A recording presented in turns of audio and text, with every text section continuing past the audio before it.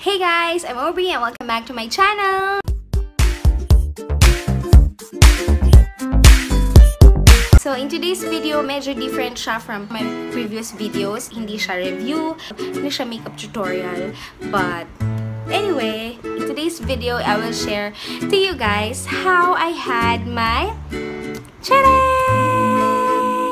my super beautiful nails.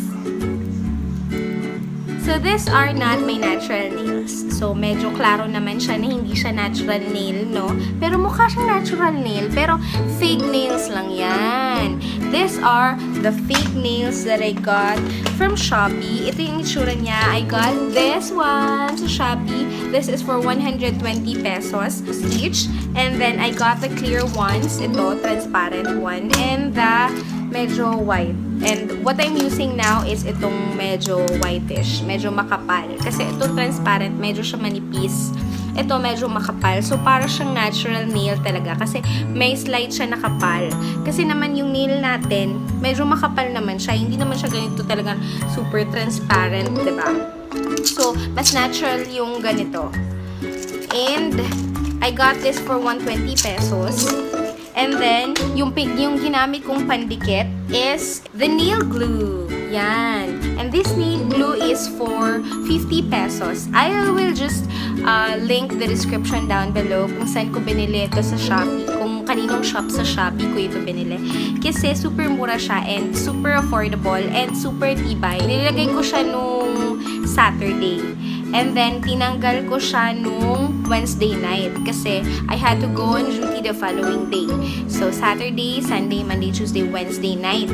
And then, tinanggal ko siya. Ang bilis lang yung matanggal. Kasi, nanonood ako ng tutorial on how to remove it. Parang, isusok mo daw siya sa acetone. Tapos, for 15 to 20 minutes. So, medyo mahaba-haba siya, best. So, ang tinry ko, pagtanggal ko, tinry ko siyang ganunin. Ang bilis lang naman pala niyang matanggal, hindi na siya kailangan ng acetone. So, pagtanggal ko ng ganon, meron siyang residue ng glue na naiwan sa aking nails. Pero, naano ko lang siya, final ko lang siya, kaya na-smoothen niya siya ulit. And then, the following day, di ba, tinanggal ko siya nung Wednesday. And then, Thursday, Friday, I had to go on duty. So, kailangan walang nails. And then, Friday night, I put it on again. Kasi hindi naman siya na-soak sa acetone, di ba? Kaya hindi na wala yung polish niya. So, nilagay ko siya again kagabi.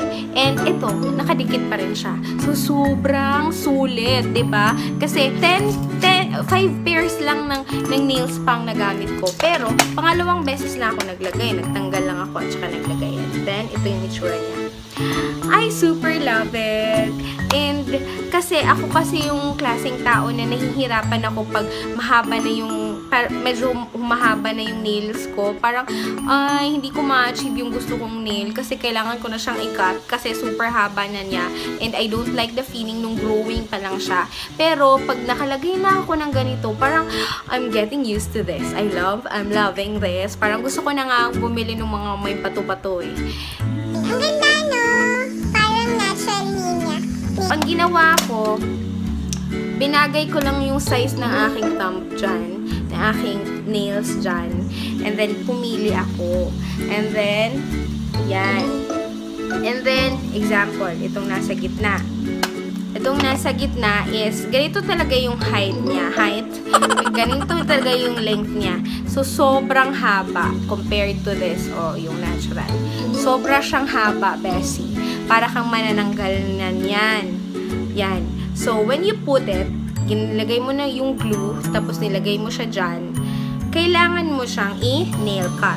I-cut ng nail. Tapos, i-cut mo siya on your desired length. Tapos, ifa-file mo lang siya, parang walang harsh edges, walang matitigas na or matulis na mga edges. And then, pag na-buff mo na siya, parang na-file mo na siya, ganyan na yung itsura niya. Super nice. Ang ganda. Ang art. Ang ganda lang. So, yun lang guys. Gusto ko lang i-share sa inyo on how I did my nails. Ang ganda, no? Parang, okay na ako nito. Hindi na ako magpapahaba ng nails. Ang ano lang, kasi baka maubos ito. Yun lang yung problema. Pag maubos ito, wala ka ng pandikit. So, kailangan mo bumili ulit. Pero, sa 120 pesos mo, sulit na kasi ang dami ng nails nito.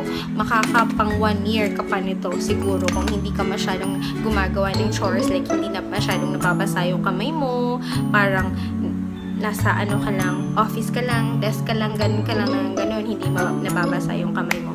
But matibay siya yung glue, in fairness ha. And ang ganda niya, I like it. Ang gamit ko dito is, yung gamit kong nail polish is yung sa HBC na nail polish. And ang ganda niya.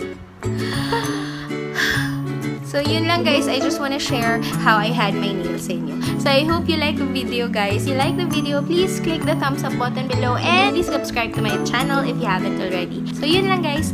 I love you and see you in my next video.